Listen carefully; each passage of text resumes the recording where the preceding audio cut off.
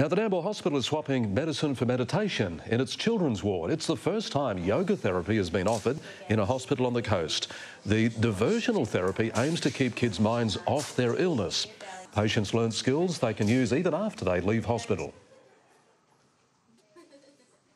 Teach them calming techniques. So because yoga is excellent for slowing down the breath, reducing anxiety and keeping a positive mind, we bring a lot of that into the session.